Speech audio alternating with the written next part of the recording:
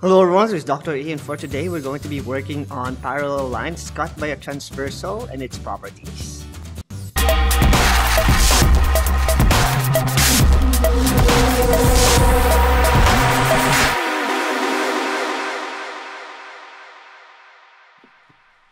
Isa sa magandang practices sa pag-prove ng mga geometric statements ay yung pagkilala natin at paggawa at paggamit ng mga theorems sa geometry. At yan yung gagawin natin sa mga parallel lines today at ipoprove natin yung mga parallel lines using its theorems and properties. So umpisahan natin yung tinatawag nating alternate interior angles, converse, at alam natin ang converse statement sa geometry.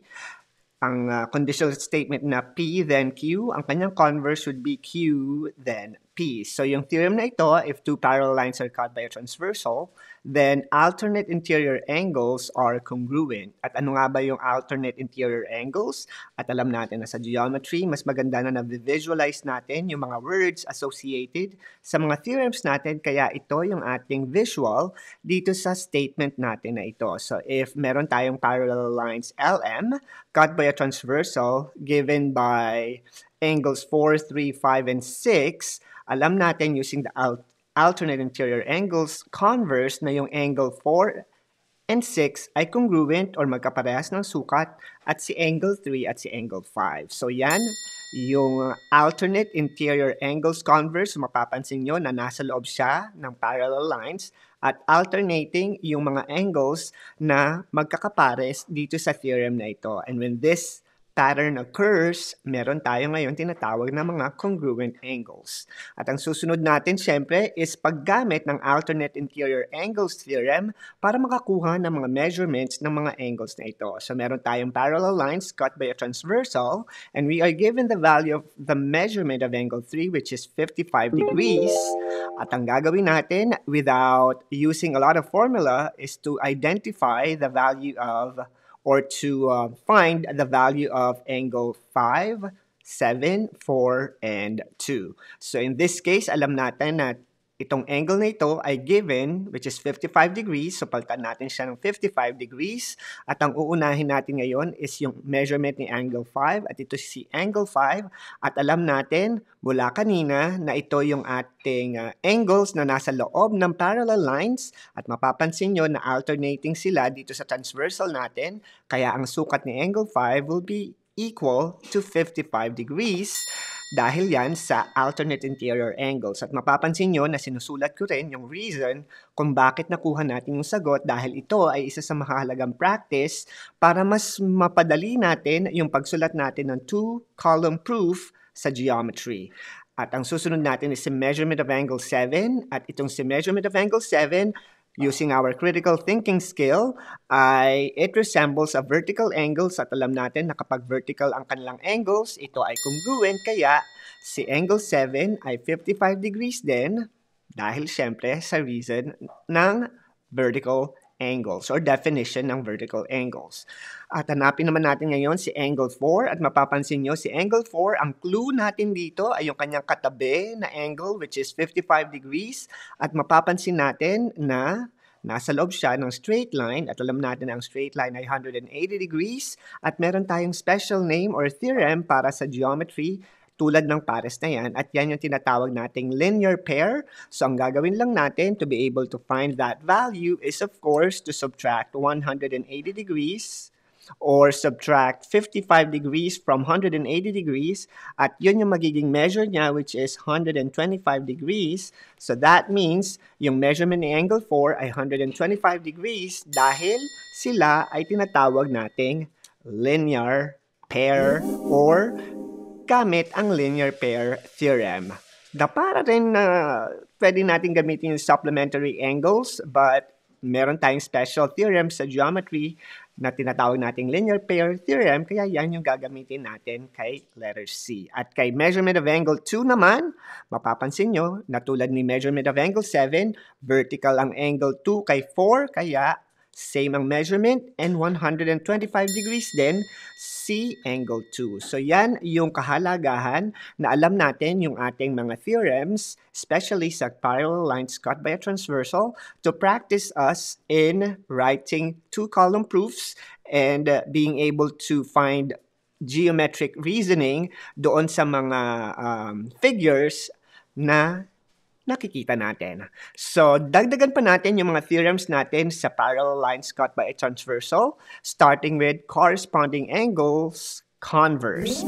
So, ang theorem na ito, if two parallel lines are cut by a transversal, then corresponding angles are congruent. So, mapapansin ninyo kung meron tayong parallel lines tulad nito, meron tayong L and M, at yung mga congruent na mga parts na ito ay yung mga corresponding sides ng ating parallel lines cut by this transversal. And in this case, yung 1 at si 5 ay corresponding, kaya siya ay congruent or magkaparehas ng sukat.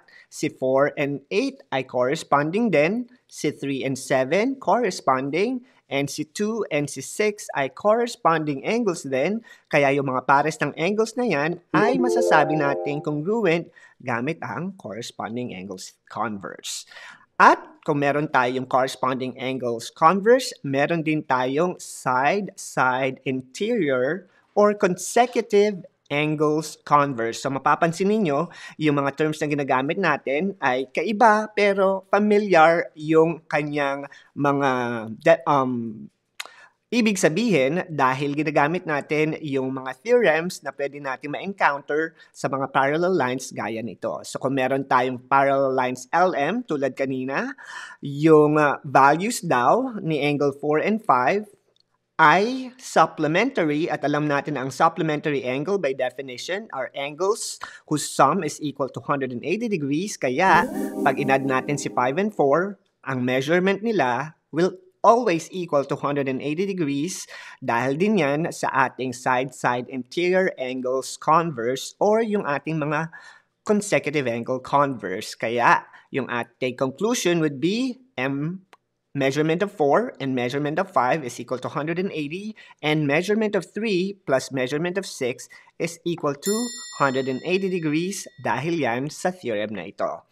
At ang susunod nating theorem would be the alternate exterior angles theorem, wherein if two parallel lines are cut by a transversal, then the alternate exterior angles are congruent. So notice yung operative word natin na alternate and exterior. So hahanap lang tayo ng mga exterior angles and alternating siya dapat para masabi natin congruent yung mga measurements nila dito sa relationship ng ating parallel lines. So mapapansin nyo, meron tayong line L and line M cut by a transversal. And in this case, mapapansin natin na si 1 at 7 ay nasa labas ng parallel lines at alternating siya, kaya pwede nating masabi na congruent or magkaparehas ang measurement at sukat ng 1 and 7. So yan yung alternate exterior angle converse. So ang conclusion natin with this diagram is that angle 1 is congruent to angle 7 and angle 2 is congruent to angle 8 dahil nga sa ating alternate exterior angles converse. And now that we have introduced the theorems na makakatulong sa atin sa pag-solve ng ating mga measurements ng ating angles given by a parallel lines cut by a transversal, handang-handa na tayong masagot at makumpleto ang mga measurements ng mga angles na nakikita natin dito, knowing na ang given angle lang natin ay si angle 4 which is 42 degrees at andito si 42 degrees. Kaya kung papalitan natin ito ng 42, makukuha natin yung mga measurements ng angle na ito using our theorems. And again, alam na alam ko na karamihan sa inyo, alam na agad yung sagot dito sa mga measurement of angles na ito, pero ang challenge natin for today is for you to be able to find the reason and the statement that would connect kung bakit nyo nabigay yung measurements ng angle na yan dahil yun ang practice natin para makapagsulat tayo ng mga proofs sa geometry. Umpisa natin kay 2, so napakadali ng reason kung bakit si 2 ay 42 degrees. Yan ay dahil sila ay vertical angles.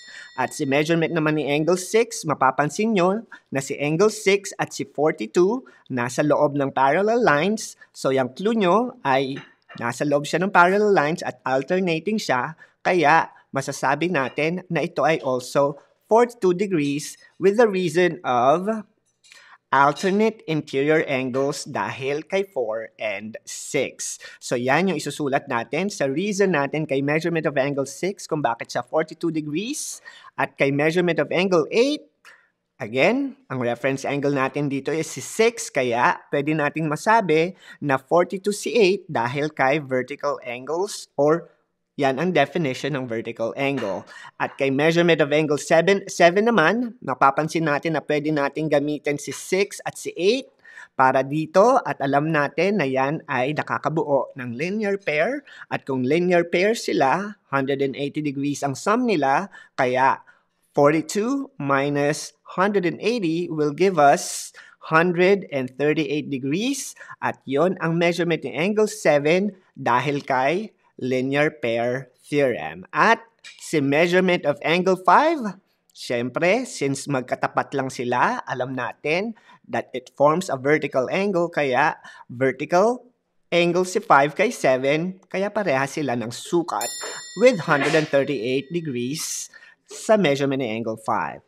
So, may dalawa na lang tayong angles na natitira at kay angle 3, pwede natin gamitin yung measurement ni 2 or ni measurement ni 4 at alam natin na siya ay linear pair kaya 138 si 3 dahil yan yung sum that would equal to 180 dito sa angle pairing natin. So, linear pair theorem ang gagamitin natin kay measurement of angle 3 at or pwede din natin gamitin si alternate interior angle dahil alam natin na si measurement of angle 5 is also 138 degrees at alam natin na sa geometry na kapag ka alternate interior angles yung ating mga angles, sila ay corresponding which in turns to be congruent. At yung last natin, si angle 1, vertical siya kay 138 kaya 138 degrees din ang measurement ni angle 1. At yan, nakumpleto na natin yung measurement ng ating mga angles gamit lang yung ating mga theorems, knowing that the measurement of angle 4 is equal to 42 degrees. And pag na-mastered yun na yung mga theorems natin on being able to visualize it in diagrams or geometric figures with parallel lines cut by a transversal, magagamit na rin natin yan para makapag-compute ng missing angles ng figure natin na ito. And in this figure, we are given parallel lines or two parallel lines, L and M, cut by a transversal, at kailangan daw nating hanapin yung value ng X. And when it comes to geometry and solving for X, alam natin na gagamitin natin si algebra at si geometry to be able to answer this particular problem. At yan yung gagawin natin at isolve natin for this problem. Siyempre, ang gagamitin muna nating skill natin ay yung skill natin sa geom. And how are we going to use geom in this problem? Siyempre, alam natin na yung measurement ni angle 3 ay equal kay 105. Dahil yan ay yung tinatawag nating alternate exterior angles and they are congruent. Kaya kung congruent sila, pareha sila ng measurement. So we can equate it to 105. And when this happens, alam natin na makukuha natin yung equation natin na x plus 3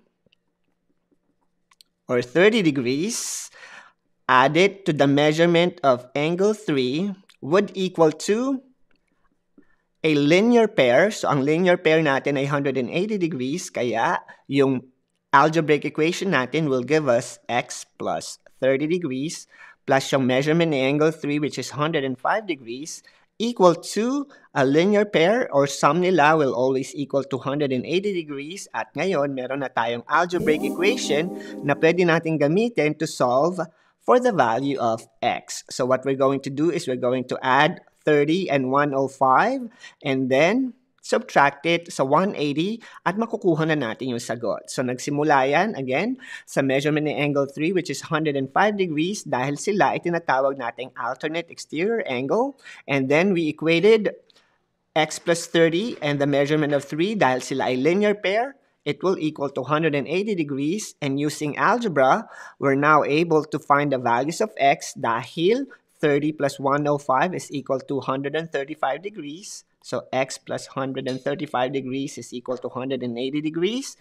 And we subtract both sides by 135 degrees so that we can have x by itself.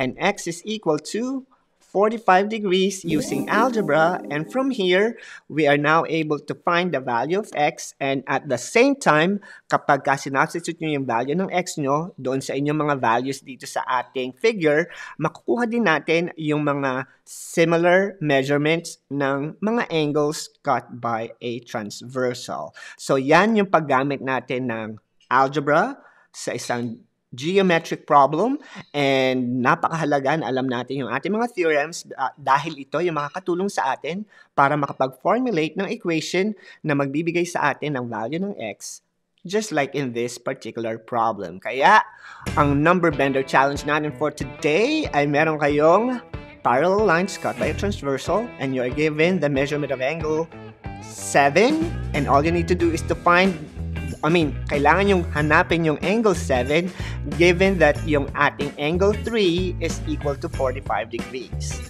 And yan ang lesson natin for today on the properties and theorems associated with parallel lines cut by a transversal. Yung pagkuha ng mga angles, sobrang simple, pero ang goal natin is to be able to identify the reason behind those measures of our angles gamit yung mga theorems natin sa geometry. This is Dr. E, and see you again next time. Bye!